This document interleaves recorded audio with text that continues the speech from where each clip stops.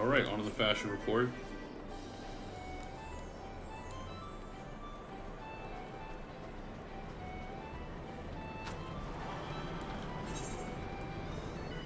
And yeah, right now I have a little over 127,000 gold saucer points. I already bought the 2 million mount.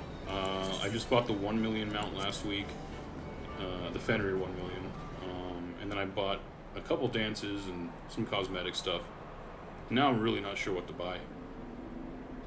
And I was hoping to be adding more. You know, I saw, okay, well, they're going to be adding some content to the gold saucer. They're going to add some new items and stuff. And then they did, and it was just a stripper pull. And, you know, I have no problem with that. You know, I would like to consider myself the pillar of the ERP community. I like to think that I built it single-handedly and they would just fall apart tomorrow if I ever left.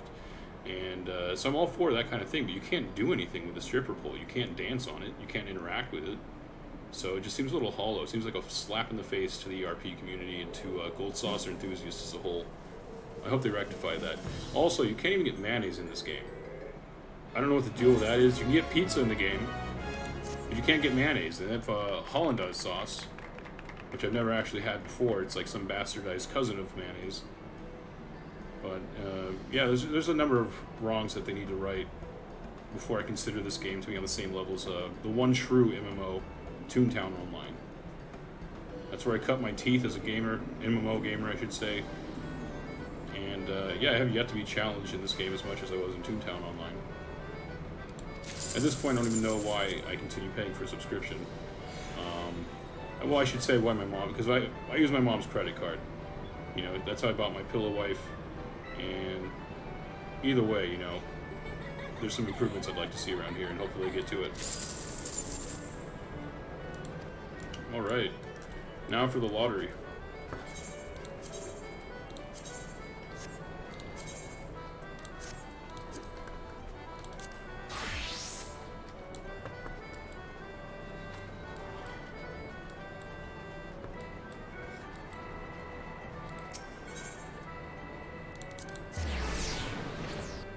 I've never gotten any more than just one number, the last number correct for these, so I'd be really happy if I even got 2 numbers, but I'll never win the jackpot, that's for sure.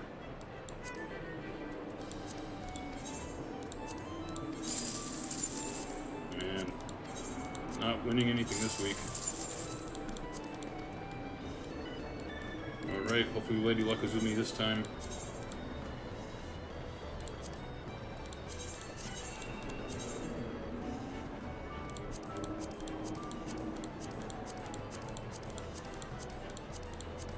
Feel it. This one's a good one. I'm gonna be a millionaire this time next week.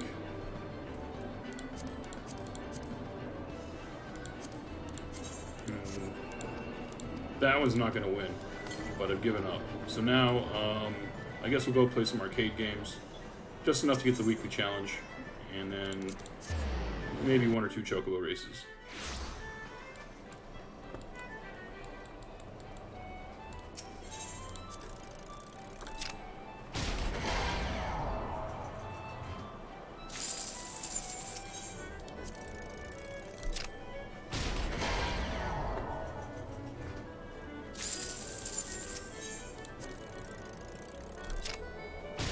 Man, I keep getting the same spot.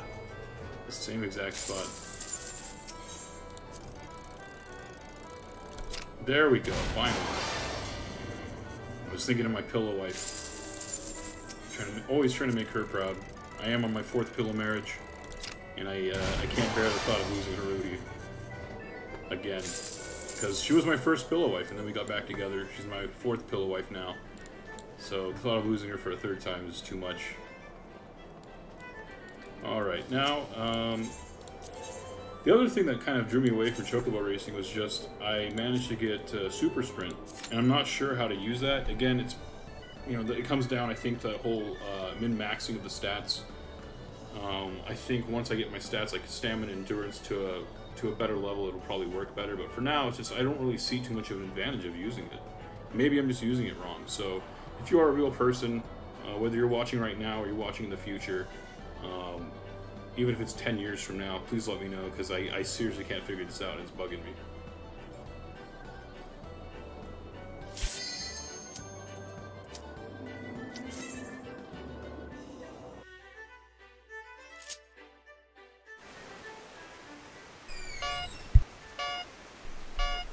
Alright. So it's just me versus the AI, but I still don't have a good feeling about this. Minstrel Valiant right off the gate, touched Uranus in 7th, now 8th place. We got Miss Luna taking the lead over Touch Uranus. Touch Uranus still behind. Touch Uranus coming up from behind.